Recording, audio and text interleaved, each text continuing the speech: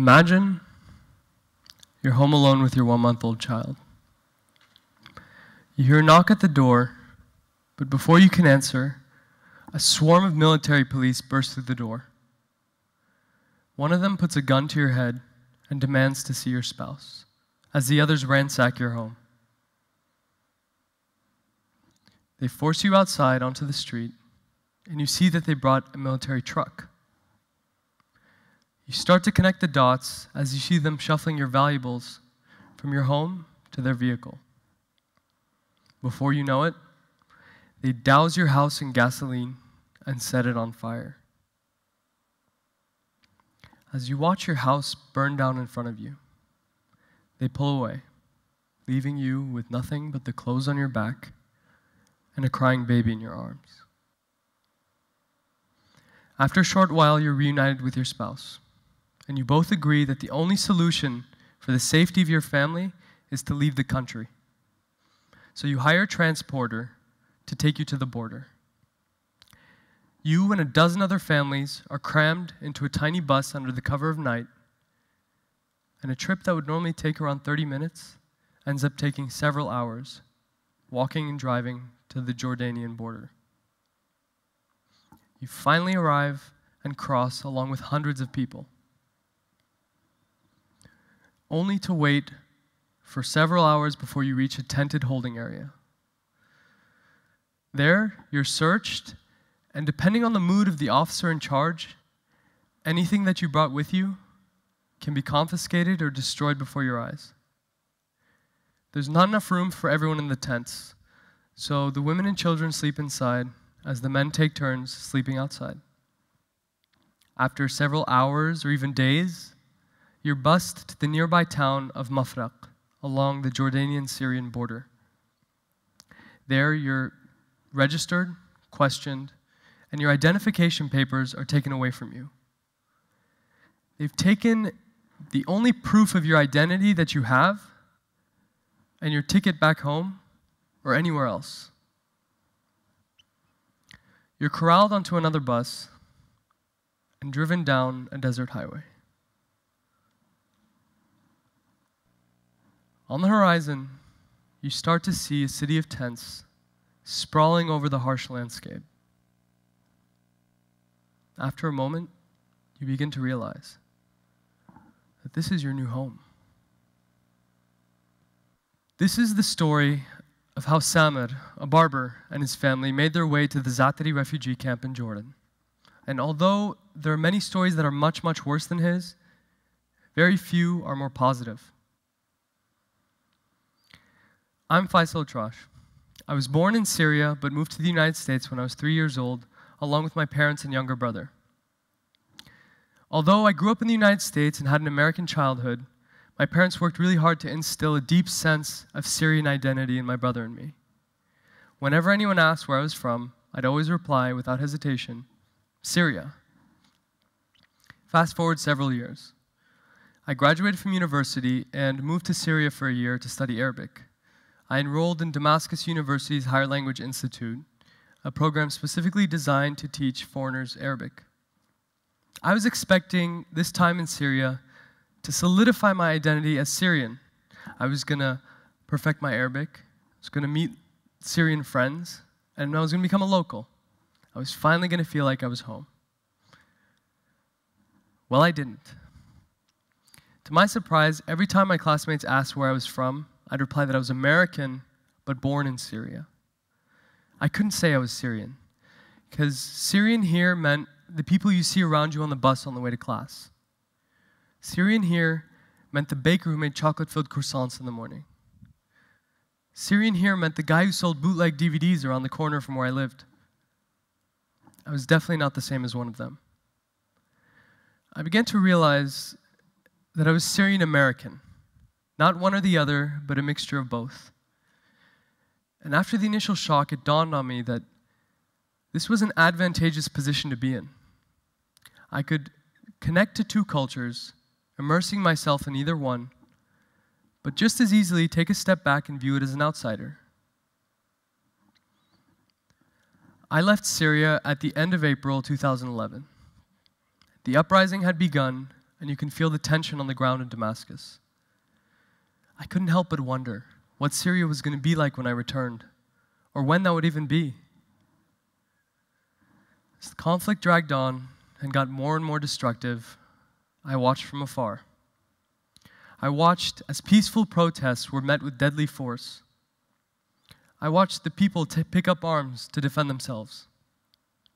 Cities I'd so recently visited were bombed and shelled by the Syrian military forces. And all the while, the international community watched on as well, as the number of victims and displaced persons multiplied.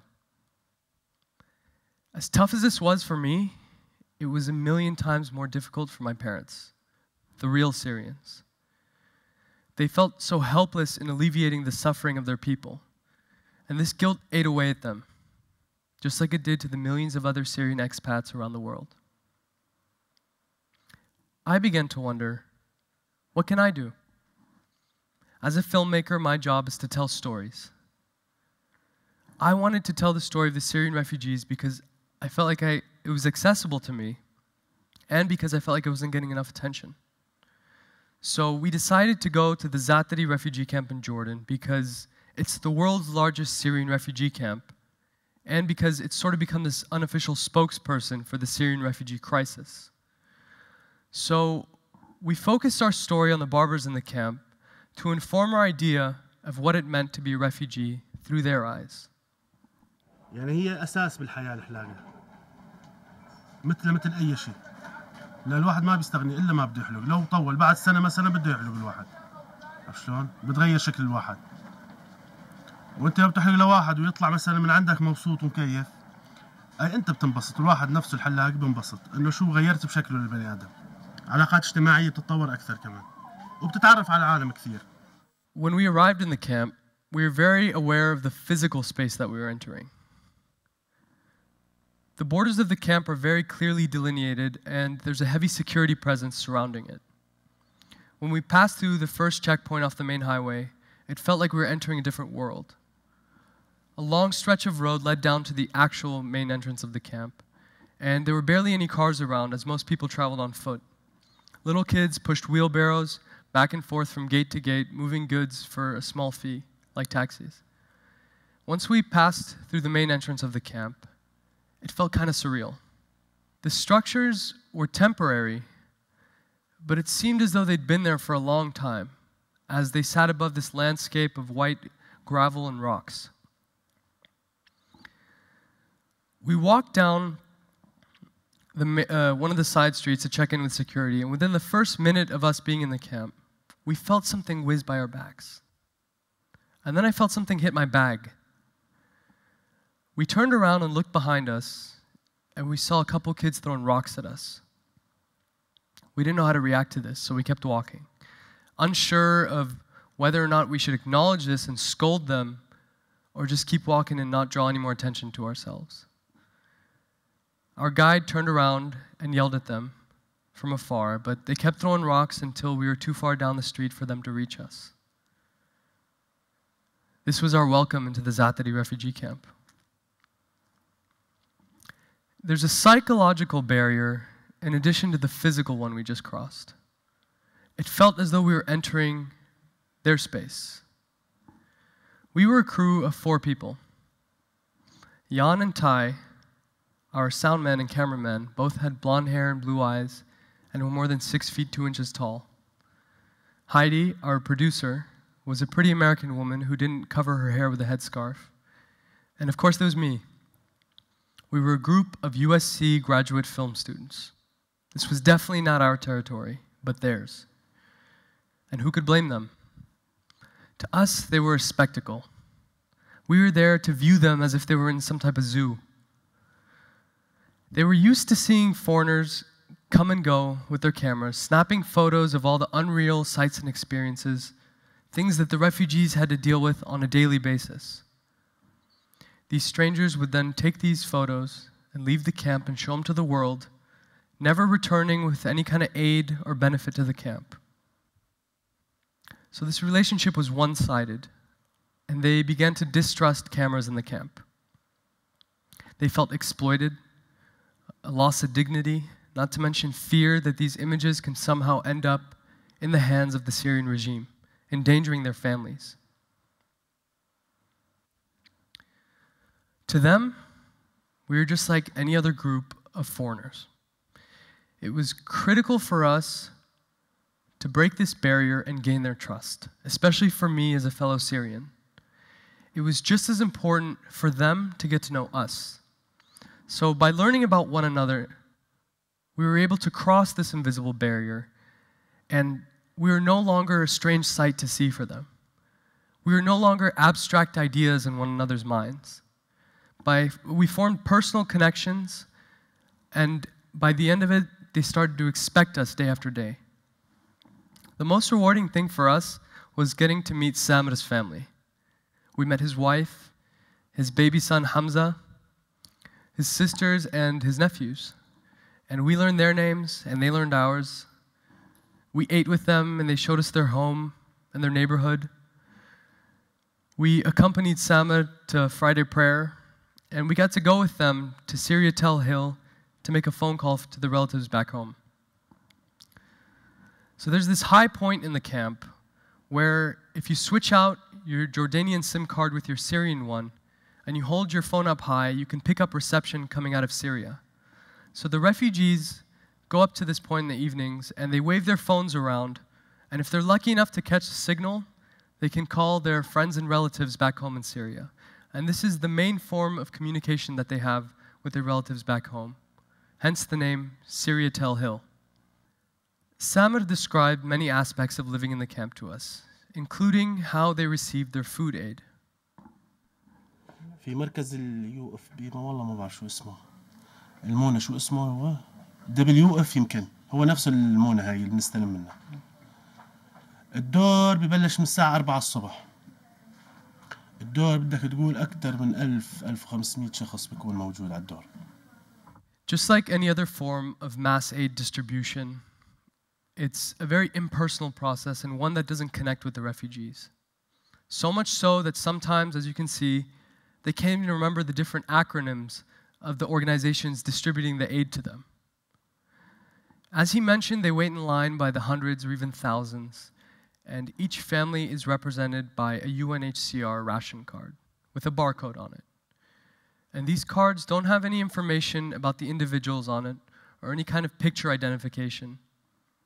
And to them, it's this dehumanizing process, and they start to see it as an injustice. This aid is never sufficient to feed their families, and it's barely enough to maintain the status quo and help them survive. So although it's an essential service, their relationship to it is a negative one. There's a stark difference between how they describe this impersonal aid and programs that are much more personal. For example, Samir's wife works at the UN Women and Girls Center, where they teach them various skills and crafts. And when she described this program to us, she told us about the Italian woman who came in on Tuesdays to teach them how to crochet. And then she told us about the German woman who came in on Wednesdays to teach them how to make mosaics. It's very clear that they had a high amount of respect for these programs. And when she showed us her and her sister-in-law's handiwork, she was very proud and empowered. It's programs like this and others, such as the Taekwondo classes for children taught by South Korean teachers, that stick in these people's minds. They form personal connections that empower them, and they learn sustainable skills that help improve their quality of life, again, breaking down barriers. To them, they perceive this aid, this personal aid, as something positive in their lives and something that gives them a purpose in the camp. It makes you wonder how much of a difference it would make if there were many more personal aid programs like this in the camp.